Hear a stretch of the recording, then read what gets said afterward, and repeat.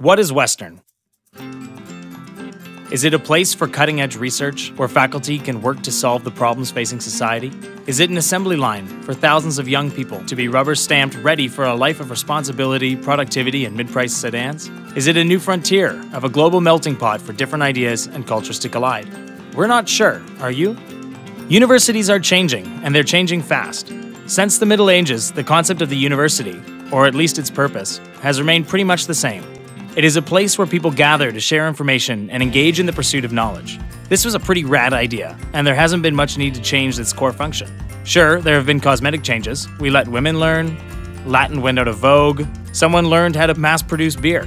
But there hasn't been any reason to doubt the essential need of universities to educate our best and brightest. In the last 10 years, however, the most important responsibility of our universities, providing a forum for a free exchange of ideas and information, is being called into question.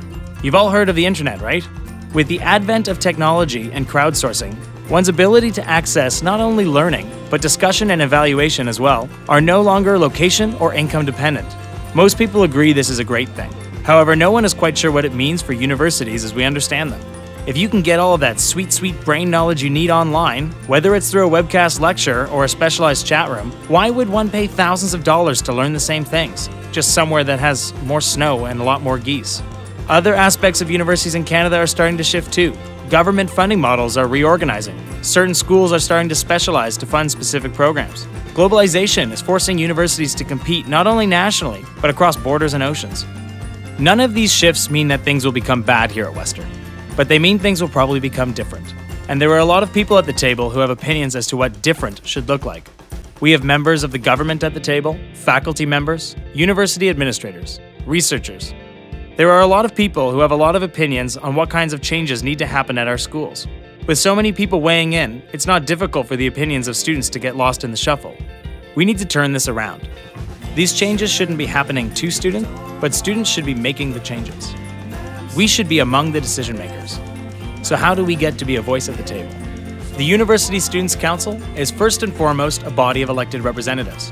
Councillors and senators are voted in from all different years and faculties and are tasked with representing the student body as a whole through strong policies, bylaws, and the oversight of student fees. Here at the USC, we're proud of what we're able to do for students to make their time here great.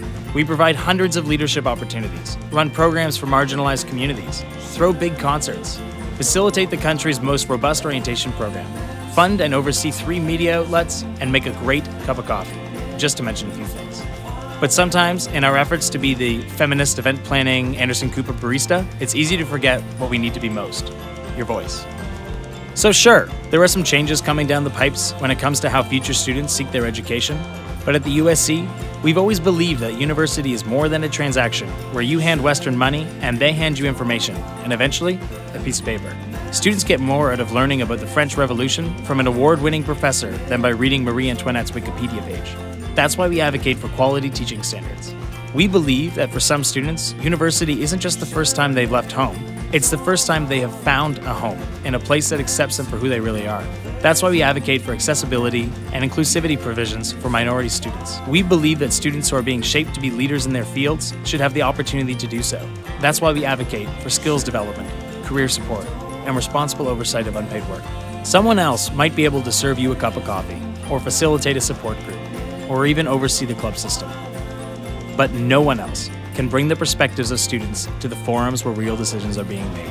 That's the reason it's so important to speak out, to hold your USC counselors accountable, to engage with what matters to you, to vote in February's election, and to make your voice heard. We've all heard the old cliche that university is what you make it. But in this case, university will actually be what we make it. Are you ready?